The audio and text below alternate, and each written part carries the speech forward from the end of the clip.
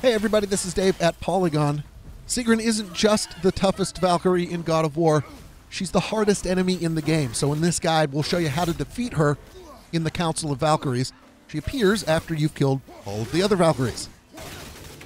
So why is Sigrun so hard? Well, because she comes packing basically every Valkyrie attack you've seen thus far, all in one fight. So in this video, we're going to teach you the bulk of them. As with all Valkyrie fights, you want a full Spartan Rage meter and the best quality Resurrection Stone before you start the fight. But you should not start off the fight with dual runic attacks. If you do, she's going to take off a chunk of your health. Instead, start by blocking. Once you're done blocking, she's going to transition into one of her numerous attacks. Here's a rundown of what you can expect and what you should do when you see them. Every time Sigrun jumps into the air, fire arrows at her. If you do it quickly enough, you'll interrupt her next attack. If you don't, you can expect one of the following.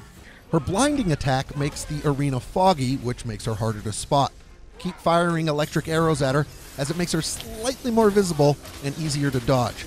Her AoE attack unleashes unblockable energy and takes off a ton of health. This is almost unavoidable if you miss your opportunity to interrupt her with arrows. Her smash attack has her jumping straight up and then slamming down on Kratos. Dodge out of the way. Warning though, she may do this multiple times in a row. If she does, just keep dodging and try to get a little damage at the end. In her dive bomb attack, she comes right at Kratos. Listen for the scream and be ready to dodge out of the way. Again, she may do this multiple times in a row, but you should be able to get a little damage in when she's done. Now that you know her air-based attacks, here are the projectile attacks she can throw at you. For one, she'll hover and fire energy waves at Kratos. If she fires them in a batch of 3, you can block them. The single wave, however, is unblockable. Look for the red circle and dodge out of the way. Her ice attack will start with a volley of small ice shards. Block those, but when she pauses, be ready to dodge out of the way of the large ice ball that comes your way. In another projectile attack, she'll sweep her scythe, sending a wave of energy your way. Pivot left or right, and dodge it. When she raises her hands up, she'll call down sky energy, causing parts of the floor to ignite. Avoid the red circles on the ground, but keep your eye on Sigrun. She'll dodge to the side and then straight at Kratos with a stabbing wing. You can't block that, so dodge out of the way. Lastly, an easy one. When she fires smoky knives at you, just block them. And that's it for the projectile attacks. They don't give you a lot of chances to attack, so just wait them out and survive. When Sigrun is on the ground, she remains a serious threat. Here are some of the things she'll throw at you.